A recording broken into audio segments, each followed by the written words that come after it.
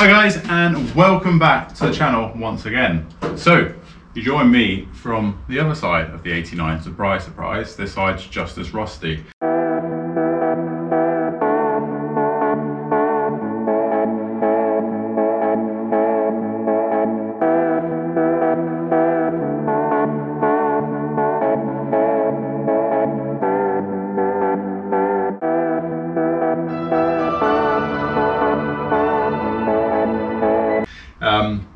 This side's a little bit different in the sense it's gone in a few different areas, but nonetheless it's rust repairs, and rust repairs are rust repairs, and I seem to be getting used to that now.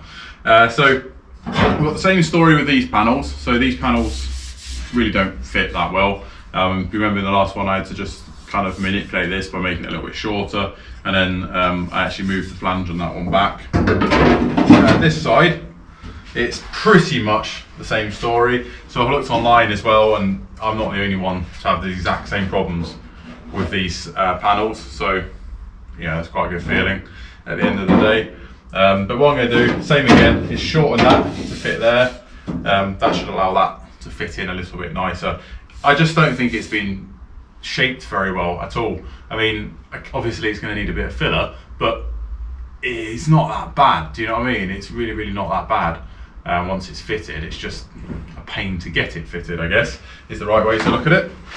So on this side, we have got a bit of a boo-boo that I made, and that's purely because I just got a gun hoe with a grinder. So once the panel's sat in place, obviously it will completely sort all the way along there, but we're going to be left with about ½ an inch on the front lip here, like a sliver. But I did keep this from the other side, which already got the curve, which I need, but looking at it, I don't actually think I need the curve. I just need a section here that joins back on, so it shouldn't be too bad to deal with. So I'll bring you guys in and let you check out this side of the car, as this side's obviously kind of never really in shot. You guys never see it in general videos anyway, so I'll show you what's going on this side. When I did the floor, I uncovered some boo-boos, shall we say. Yeah, someone enjoyed sculpting out a filler on this side. Yeah, I'll let you make your mind up on it, but obviously it's all going to get cut out and redone. So, but before I bring you guys round, please give this video a thumbs up. Obviously, once you've watched through the video, drop a comment in the link description below if you've ever done these. What do you think? What do you want to see on this channel? What do you think to the 89 build? Also, if you haven't, please consider subscribing to the channel. This is not the only Mini that we have on the channel, and not the only project in general. We've got all sorts of bits and pieces going on, and now things are starting to open up. We've got loads of stuff, so all the comments and all the support is so humbling and welcome. So please go check us out if you haven't already.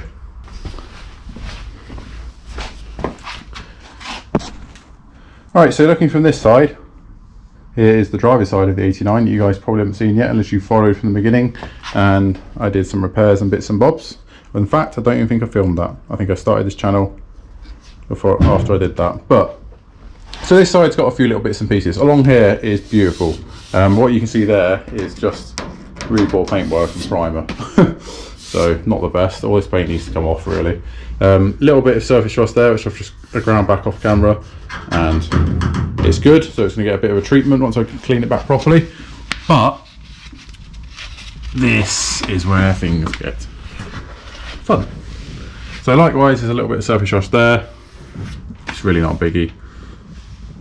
That is fun. So there is actually a plate in here, then a join, a plate in there, and it's actually over rust, so you can actually see that's the original panel, and then it's stitched there,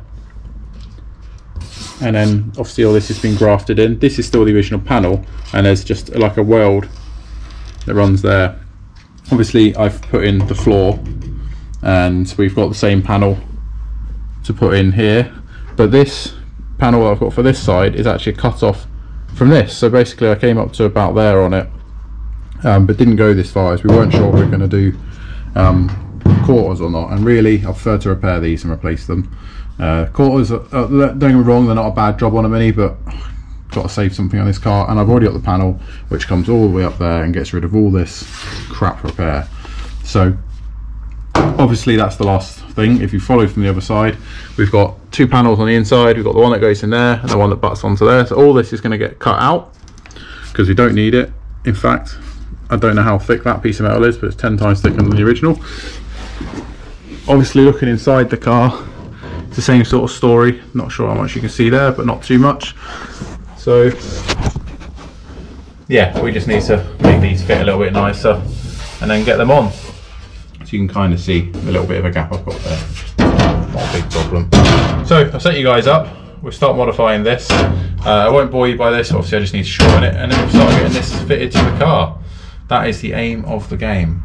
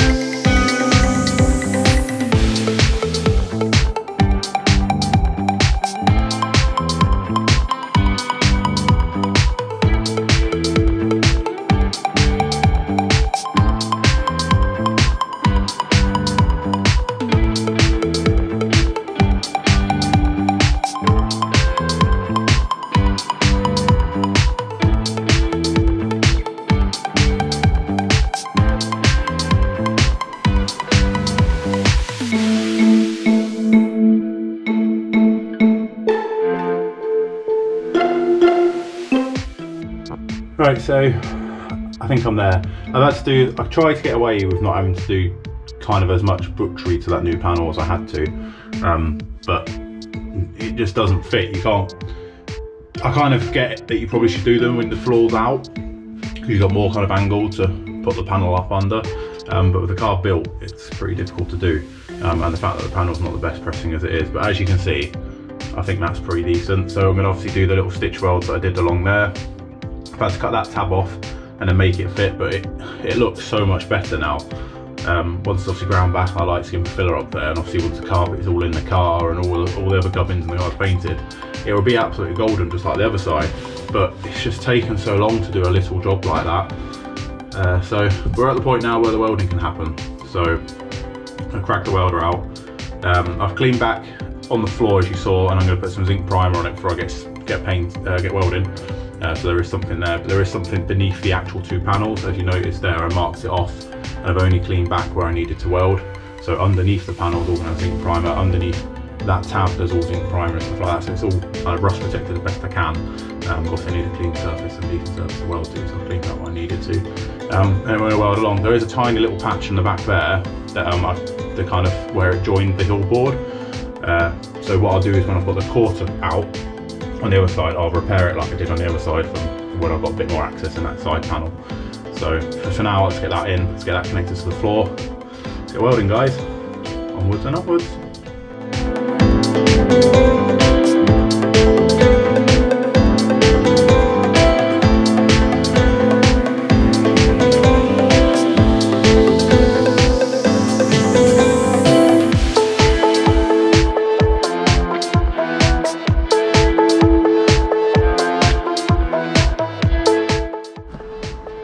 And guess what's just happened? I've run out of welding wire. My stupid fault. I should have kept on tabs to it a little bit, but I've just been so carried away with getting jobs done with the welder at the moment. Right, off to get some more. Oh bloody hell. Just when you think you're getting somewhere, eh? Right, I'm going to shoot out. I'm going to get some welding wire. I'm going to get 2 packets. And then I've got one on the shelf, so I haven't got to do this again. And then we'll come back to it. So stay tuned, guys. I'll be back in a mo.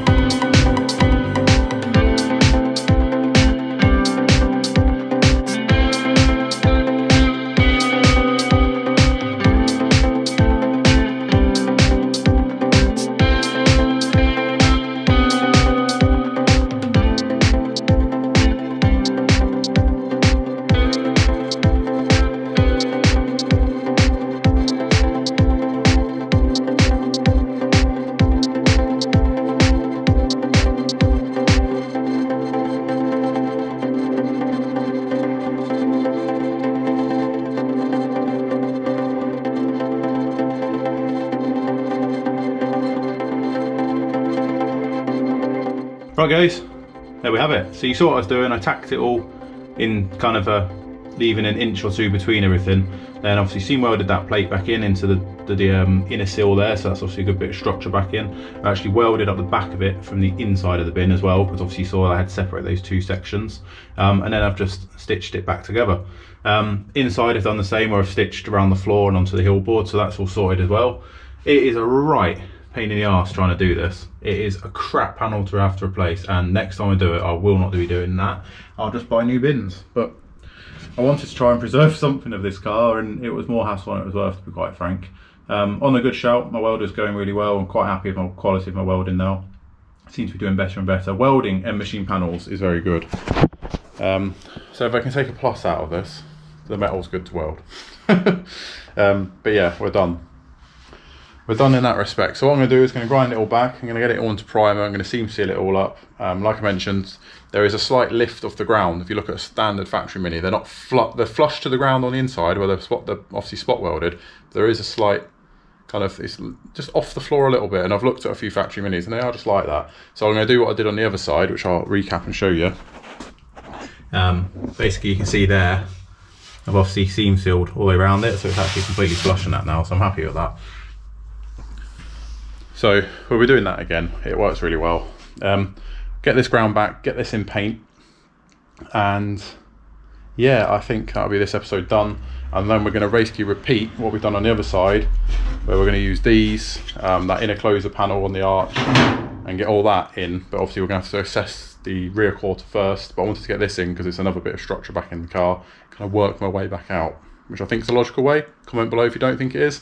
But yeah, let's get cleaning up and bring you guys back in, see what it kind of looks like before prep. Obviously I'm going to skimp all these with filler, make them look a bit tidier, but it's what it is. It's a door bin, you know, it's just got to be strong and tidy, and that's what I'm going for. And I think it's gone well considering the panels I've had. Let's get the grinder out, let's get the tunes back on.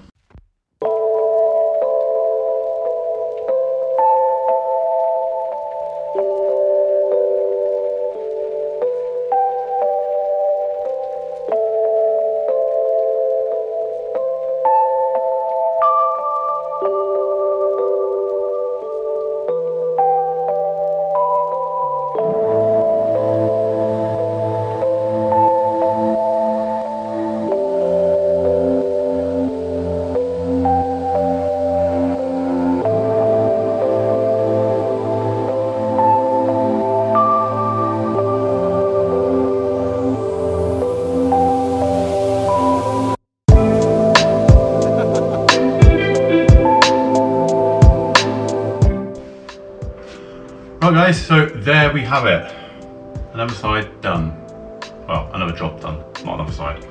You know what I mean. So it's gone as well as it could have done really with these panels. They fought me to the bitter end. Obviously I'll mimic what I've done on the other side with the sealer around the bottom. I just think that's a nice thing to add. I painted it inside and out. We're just gonna let that dry now with the edge primer.